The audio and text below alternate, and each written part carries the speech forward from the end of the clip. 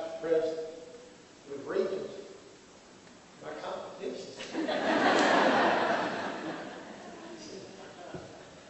Said he had no better thing of interest in causing me a lot of anxiety about things. Well, let me first start by thanking her.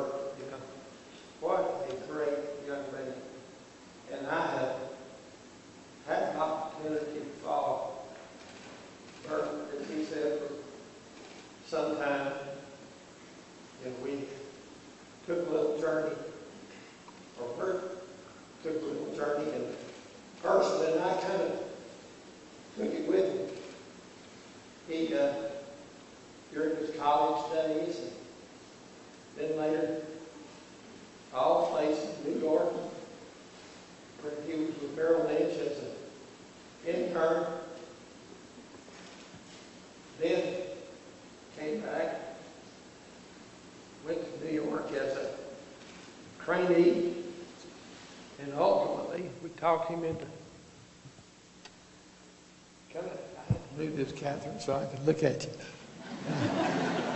We talked him into coming back to Arkansas to intern with Simmons first, while he was beginning to transition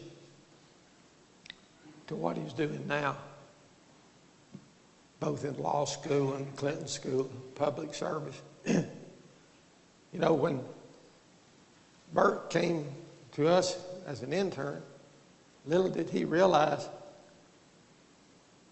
with Stevens we were getting ready to do an equity offering. So, you know, we didn't pay Bert very much money. I told him interns don't make much money. And he worked about 16 hours a day. And at the end of all that, he just thanked us for the opportunity. That's the kind of man Bert is, and he has become a great friend, as his dad has. I thank you, Bert, for those kind remarks. Skip Rutherford. All I can say about Skip is he's a great friend. Obviously, he's a super businessman.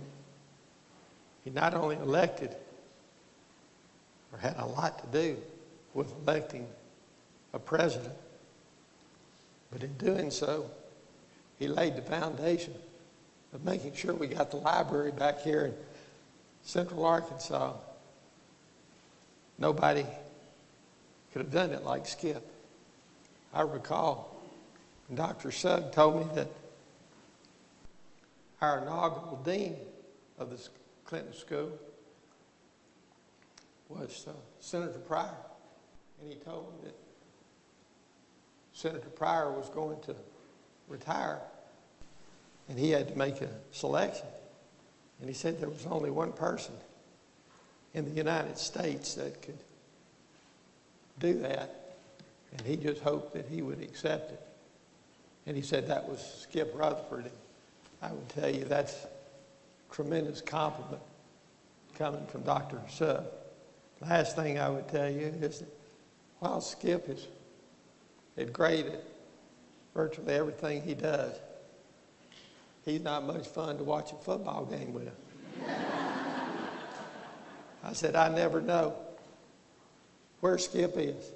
He's either outside trying to get some pressure off of him, or he's chewing his fingers. Somebody said fingernails. I said, no, fingers. I looked over one time, Skip had his head down, said, what happened? I had my head between my legs and said, I don't know. So we made good partners. But Skip's an outstanding friend and gentleman. There's one other person here that I want to mention, and that's Dr. Al Babon. Where is Al? Al is a professor here and an outstanding gentleman. How I really got to know, here's Al back here. how I really got to know Al is through his son, Robert, who's played football with my grandson, Jackson, the 9-year-old, both obviously All-Americans. But Robert was very important to the team. I asked Jackson one time, I said, Jackson, now this is 9-year-old Phil going to the championship of the flag football. And I said, this is important. I said, what plays y'all going to call? And he said, well, we're going to have Robert right and Robert left. And that's what they did, and they were the champions. Well, before getting too far in my presentation, I must apologize for my voice. I recently had surgery. Now, little did I realize when I had that surgery that the timing was going to be as it was. And it was suggested that maybe I record this. Modern technology could do wonders with it. But I told them, no, I wanted to be here for this one. This surgery is called diaphragm pacing, which doesn't mean anything to you, but it's all about breathing. And I tell you what, it wasn't much doubt in my mind that I was going to have it done when I could. And so we did. And this same surgery was done by a doctor, Dr. Anders, who performs. Phil, I knew you could do something. Thank you. Phil and I competed for quarterback for 25 years in high school. We were there for a long time. This same surgery was done on Christopher Reeves. Coach Adams, that's a pretty tall cotton. I felt pretty good. And most of you will remember Christopher Reeves as Superman. And, we have a lot in common. We were both somewhere around approximately 6'5" or so, and we were both bulked up, good looking. Well, maybe a little bit of exaggeration. I think I'm more like 6'2". While we had different diseases, we did have in common this breathing challenge. And I was told that, by the doctor, that I was in the same prep room, same operating room, same recovery room as Superman. Right, Cap? And the doctor said it only seemed fitting that I would be called the Bionic Man. So that's what I'm claiming. But because of this surgery, I may not speak as fast or as loud as normal. So you may have to listen slow and carefully. But as you will learn in my presentation, I do have what we would call a rare disease, and I have a special friend here somewhere, Dr. Stacy Renicki. I don't know where she is, but right. Oh my God. Well, I got to be nice. Dr. Renicki is a specialist in ALS at UAMS, and only in Arkansas would this happen. Dr. Renicki and a friend of mine, Bo Busby, who's a cardiovascular surgeon, went to Cleveland with us and scrubbed and was actually in surgery as it was going on. So I said, only in Arkansas would that happen. one cautionary note for those in here that are athletes, like me. Dr. Renicky is a huge Notre Dame fan. And I promise you, she knows a whole lot about football, Coach Adams. You probably want to visit with him later. We've taken her to 3 or 4 Razorback games. And Alan, Dr. Bobbitt, I can tell you that she can call the hogs with the best of them. And she can tailgate as long as there's plenty of Diet Cokes. Well, I want each of you to truly know how proud I am to be here today. And based on my brief review of your many previous speakers, I'm way out of my league. And I promise I'm not being humble, but I am cheap. You know, I understand you have had presentations from all walks, ranging from our Secretary of State, former governor, ambassadors, athletes, and movie stars. And I usually, this time, talk about how I was one of the greatest unrecognized quarterback.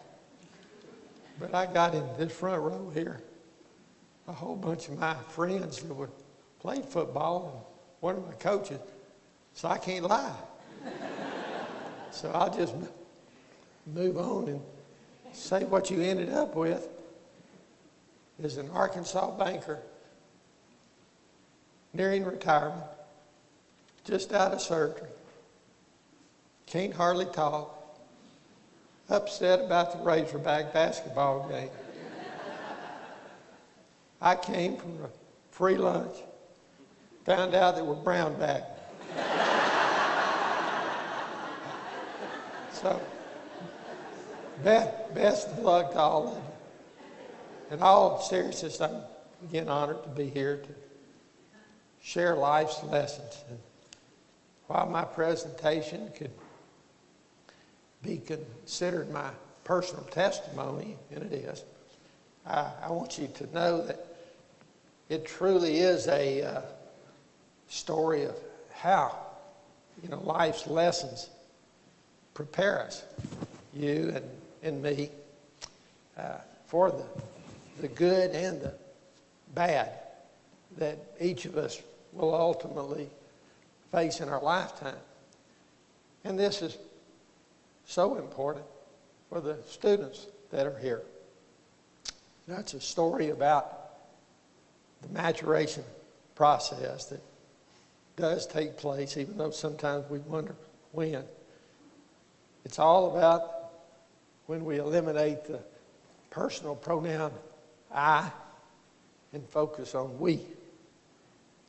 It truly is a story about while we all want to be successful and make lots of money and maybe have a little fame, and I can tell you I was in that category of wanting that. The real fun, the true real fun, starts when we find ways to get involved, to help others, help themselves. And that is exactly why I so wanted to be here today. Because the students here are preparing themselves for the ultimate sacrifice. Each one of these students, and I've had the opportunity to meet many of them through Skip. I promise you, Wayne, each could go to New York, Los Angeles, London, and become a part of a major corporate franchise. and some will at some point, but instead they've chosen to prepare themselves for a greater calling, and that is what it's truly all about, helping others help themselves. Now, while we live in a world where there's hunger, starvation, repression, and great need, we're blessed to live in a nation where there's prosperity, freedoms, and opportunities. But even in the United States, there are many people in our country, in our great state of Arkansas, and in the cities that we live, that have tremendous needs. And I'm thankful to live in America, and I am thankful for our soldiers that sacrifice so that we and the rest of the world can have the freedoms that we enjoy. 3 months ago, we celebrated Thanksgiving. Unfortunately, I, like most of you, sometimes forget about how much we had to be thankful for. We live in a country that gives us the freedoms that others simply dream of. We're free to say what we think. We have the ability to vote and elect those that will help make our laws. And despite our many challenges, and we all have them, we're still one of the most prosperous societies on earth. We can protest without fear of retribution. While expensive, we have the best health care in the world. And last but not least, we have the freedom to worship where, when, and how we please. We are truly a society of plenty. But I think you would agree that we often forget to be thankful. Too often we simply take things for granted. Sometimes we forget to be thankful until we see others without, and then we're reminded. Sometimes we would prefer not to talk about those needs. Instead, we would rather think someone else is going to make it better. Well, that's exactly why the students at the Clinton School of Public Service are so special. That they are going to help make it better. Well, they do represent individuals who are preparing to be a part of that process. And you know, the mission of this school is to educate and prepare individuals for public service, incorporating a strategic vision and an authentic voice and a commitment to common good. Now, while the school has a unique curriculum, it also is unique for its emphasis on leadership for social change, preparing students to become leaders in the public, private, and nonprofit sectors. I'd like to say that things don't just happen. People make them happen. And each of our journeys through life will present us with some opportunities to watch or to be difference makers. And sometimes our journey may also present us with some challenges which make things very complicated. Sometimes we forget the power of our faith until we have a crisis. And then sometimes takes a journey of experience to help us get things in perspective. So now let me tell you a little more about my journey. And today I hope to share some of the events in my life that I call defining moments. And each of you either have had them or you will have them. My journey covers over 65 years. Obviously, thankful for you. Time's not going to let me elaborate on all 65.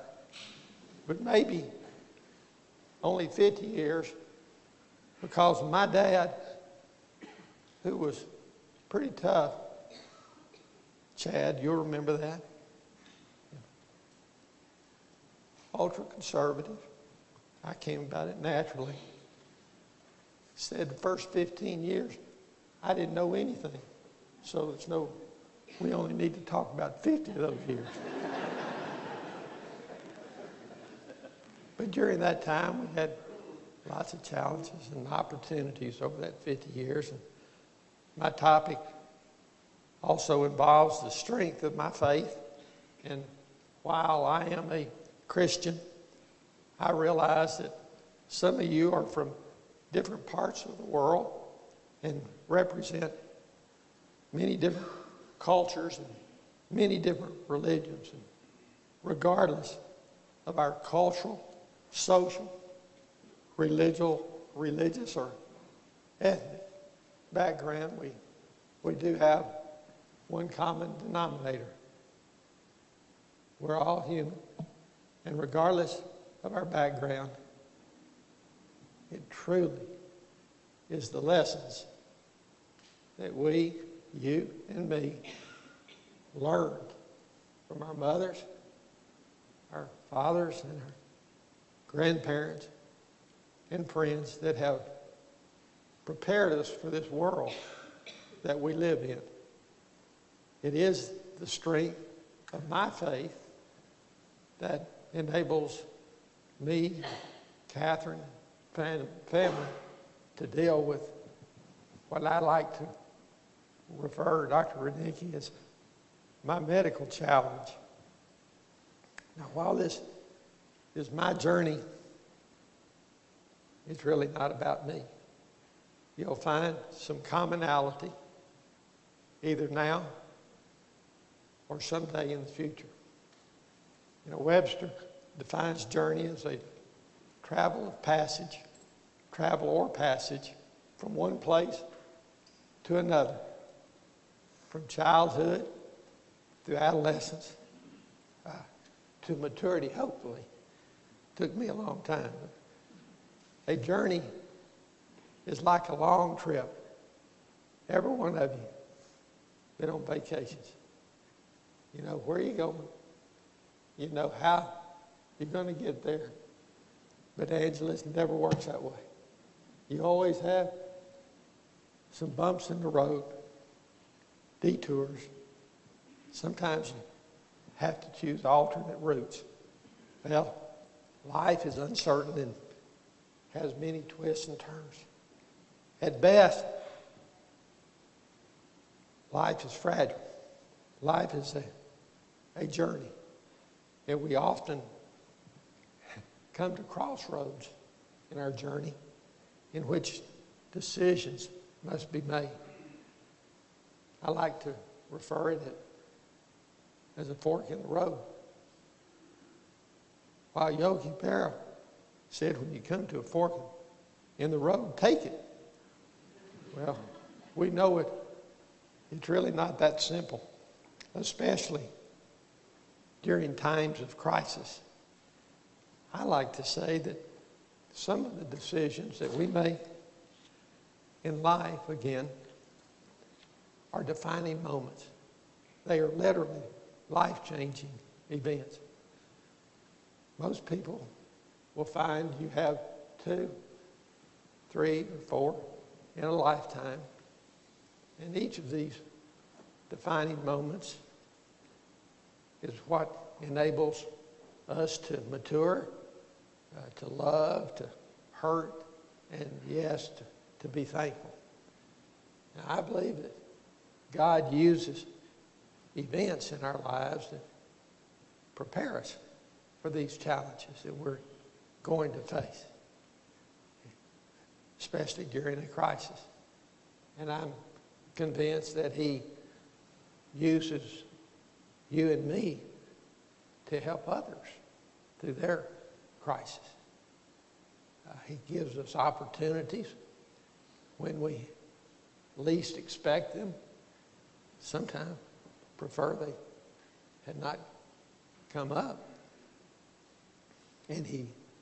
But He wants us to help others, help themselves, and to serve Him. I'm going to refer to a little scripture, if you don't mind. Romans 12:7-8 says, anyone who has the gift of serving should serve. Anyone who has the gift of teaching should teach. Whoever has the gift of encouraging others should encourage. Whoever has the gift of giving to others should give freely. Anyone who has the gift of being a leader should try hard when he or she leads. And whoever has the gift of showing mercy to others should do so with joy. In other words, God fully expects us to use our talents to help others, help themselves. No, we simply need to follow in the footsteps of two of my good friends, Bill Clark and Paul Hills. Each used their talents and resources to help others, and they did it for all the right reasons. Very seldom did you know about it. You know, each of you do that every day in your service to your community, to your church, and to your business. But you know, there is more we can do. 1 Corinthians says that each of us has a unique gift. Now, I've got to tell you, I've had some challenges trying to figure out what my unique gift might be. And I knew it was there, and I just needed to ask the Lord and prepare myself to follow that guidance. But you know, it's easier said than done. I genuinely believe that my journey over the last several years has prepared me to stand before you today. My journey definitely has had many twists and turns. And as an adolescent, if trouble was to be found, I found it. These people know it. I hope you don't believe it. I finished high school thanks to the fact that my high school coach's wife, Coach Gregory, Mrs. Gregory, taught lots of courses. She helped me graduate. I was definitely not a scholar. But it was high school where I had my first and most important defining moment, thanks to an unexpected encounter with Bill Glass. Some of you will remember a all-pro defensive end with the Cleveland Browns, who was an evangelist at a revival some of the members of our football team attended. And it was there that I committed myself to Christ. And while I've had many occasions to slip, he never let go. And boy, I'm thankful. I continued sowing my wild oats through the next couple of years of college. Then my dad, this very conservative, pretty tough man, told me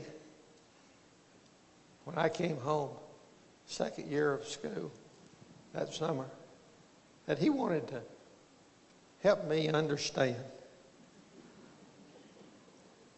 there were certain consequences to one's actions. Like back then, they sent the report cards directly to the family.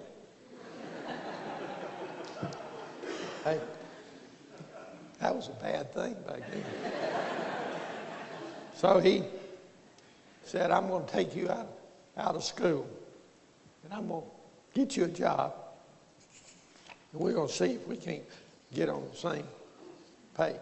So he did, having me laying saltwater pipeline in the woods of South Arkansas, where the mosquitoes are as big as sparrows. You know, I decided that after 2 months that this was not for me, that I just go out and find my own job. And I told him my what. He said, get after it. So I did. I showed him. I joined the Marine Corps, promptly went to Vietnam. My second defining moment, truly, the greatest maturing process I could ever have achieved, and not fun. I would not necessarily recommend it to others, but most effective for me at that time in my life. After returning to college, I married, graduated from college. I got a job in New Orleans because 2 of us applied for it. The other guy turned it down. Had children, and in my journey over the next several years was very exciting, eventful, and really maturing. And even so, God was working on me about what was really important in life. Church, family, work. Unfortunately, while I had the right priorities, I had the order in the wrong sequence. Next several years of my journey were a bit bumpier with several crossroads. I changed jobs. My mother passed away at 43. And I went through a divorce. As bad as it was, I recall a bulletin that Dr. Harry Ryber, right over here, brought back from First Baptist Church in Dallas. He's a Methodist. Never did figure out what you were doing there. And on the front cover, it said, what appears to be the end may simply be a new beginning. And young folks, you need to remember that. What appears to be the end may simply be a new beginning. Well, after living alone as a bachelor for 5 years, Chad's friends thought it was a great fraternity house. I met, dated for 5 years, and married a very special lady, my wife, Catherine, who had 2 very young children, 7 and 5. And I'm thinking, this could definitely be life-changing. 2 grown kids and 7 and 5. Well, that 7-year-old girl is getting ready to have a baby.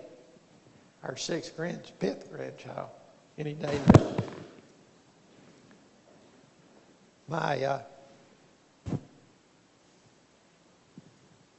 My third defining moment. Well, it truly was an answer to prayer, a new beginning. And while my journey seemed to be back on course and rolling down the road without interruption, I'm totally convinced that God was preparing me for my greatest crossroads. My journey was getting ready to become very complicated. You might say I was preparing to run off the road. And for years, I've been a runner. Coach, I'm pretty proud of myself. I ran a marathon in 1989. I bet you didn't know that. Didn't run fast, but I ran. In September 2005, I began to notice that it took me longer to run the same distance. And I had a noticeable flopping sound in my feet. And I had a significant weight loss that I didn't understand since I wasn't on diet. And after many tests, I was referred to Dr. Renicki at UAMS, a tremendous asset for our state. And after going to see Dr. Renicki, after 90 days of intense testing, I was initially diagnosed in December 7th, 2005, with motor neuron disease. That was my birthday. I told Dr. Renicki, don't ever examine me on my birthday again. But this is an umbrella description for many neurological disorders, and some are more serious than others. Next 90 days, we finally diagnosed it with ALS, better known as Lou Gehrig disease. Now, Lou Gehrig, most of you remember, great player, New York Yankees, and you remember in his great speech, he said, I just caught some bad luck. Well, what a great statement. That's exactly what I hear from most of my ALS friends. You know, it could not have been a worse diagnosis. The disease is rare, with only about 20,000 people in the U.S. having it, 5,000 new added each year, 5,000 finish their journey. Obviously, the disease is fatal, debilitating, and there is no cure. But I'm here to tell you that I've made numerous friends that are ALS patients. Some still on their journey, and some have completed it. But you won't find anybody with a better attitude, still trying to do all they can do to help others, than an ALS patient. Well, as you might expect, lots of fear, lots of anxiety, and disbelief, and all the things that go with that. But through our faith and the power of prayer and tremendous support of friends, we pulled that old car out of the ditch. I like to say, kind of, Catherine came out first and then pulled me out by my hair. But we started on our journey again, and through all of this, I began to get a sense of peace that truly remains with me today. As my journey continues, I'm going to keep working, volunteering, playing with my grandkids, and telling my story of faith, power of prayer, and trust in the Lord. God's given me more than I deserve, and certainly more than my fair share of blessings and successes and even thrills in life. Football, basketball, most of the time, not always. But having said that, the greatest thrill of them all has been when your grandchildren put their arms around your neck and say, I love you, Papa. Well, that'll help get your priorities in order real quick. And mine are, and they will continue to be there until there are no more crossroads. So I ask myself sometimes when I'm feeling a little bit down, is this my final crossroads? I doubt it is my answer. And I believe that God has many things left for me to do. And I know that there are some tremendous challenges in front of my family and me, but because we turned it over to the Lord and left it there, I'm convinced that we'll be up to the challenge. So Isaiah 41:10 says, don't be afraid, for I am with you. Don't be discouraged, for I am your God. I will strengthen you and help you, and I will hold you up in my victorious right hand. God did not say that he would make my disease go away, but he can. One of the greatest promises is that we don't have to face our fears alone. You know, we all have our challenges. Mine is simply a bit more definitive, and a lot of that has to do with the visibility of my position. I believe that I'll be living 10 years from now. I told Dr. Renicki, it's up to her. And that I wanted to be around for national championship. And after that surgery, she came over and said, I did my part. The rest is up to Coach Petrino. So, and I choose to get up every morning. Catherine's going to frown at this, with a positive attitude. Occasionally, maybe not.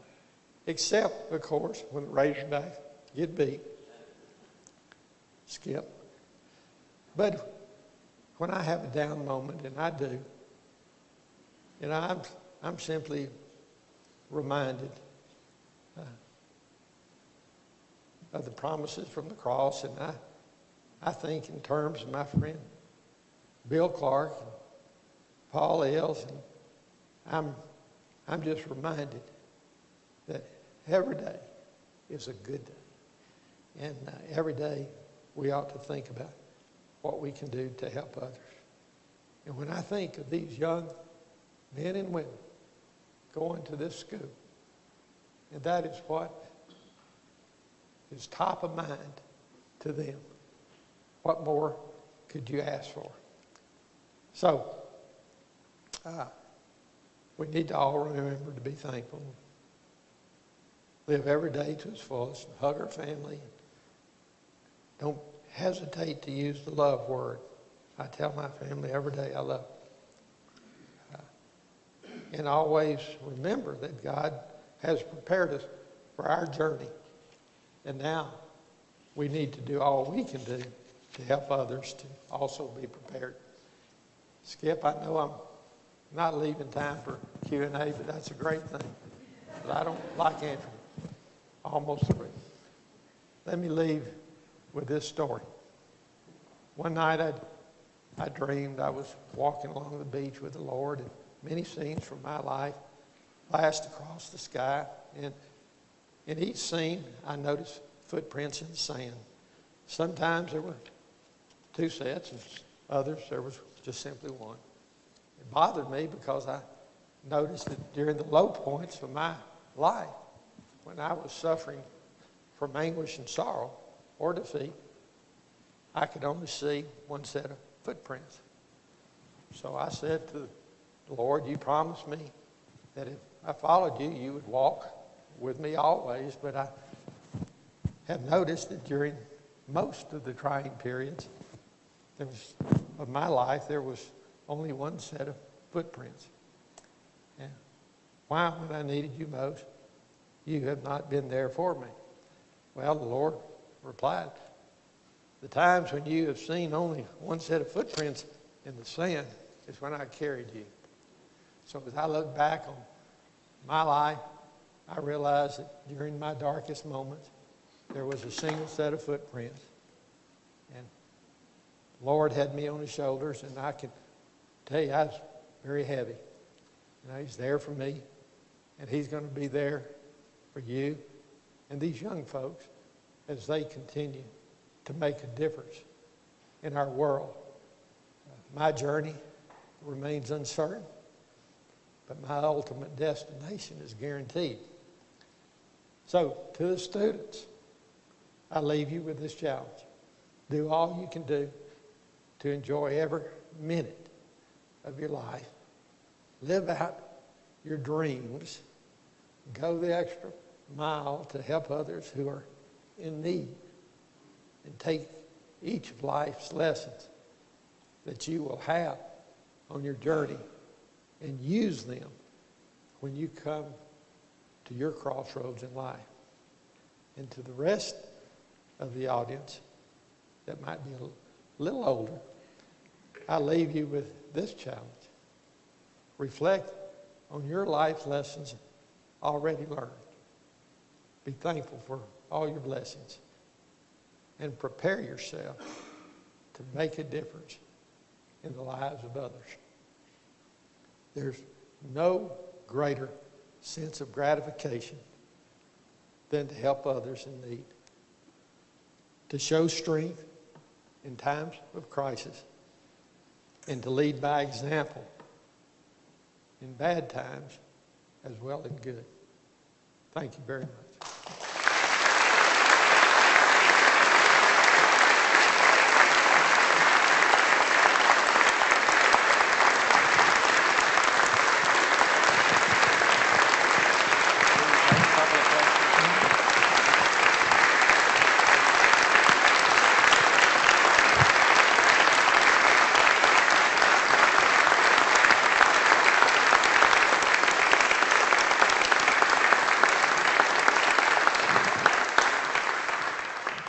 Well, he has agreed to take a couple of questions.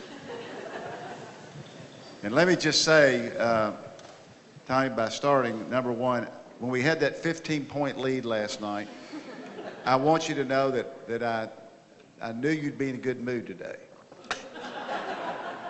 And when I found out we lost by 2, I thought you might cancel.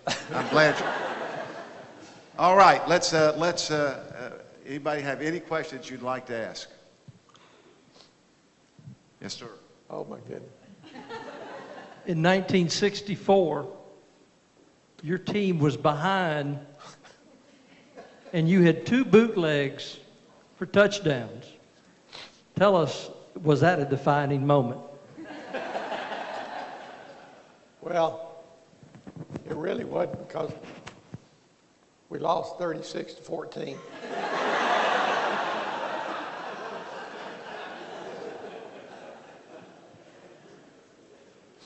All right, any other questions? Anyone have anything they'd like to say?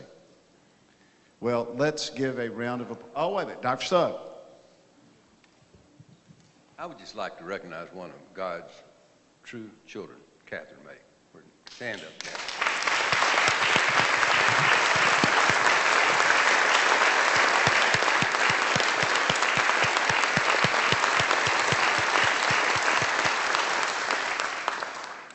I know all of you, or some of you, want to come visit with Tommy. Let's give another round of applause to a great American, Tommy May.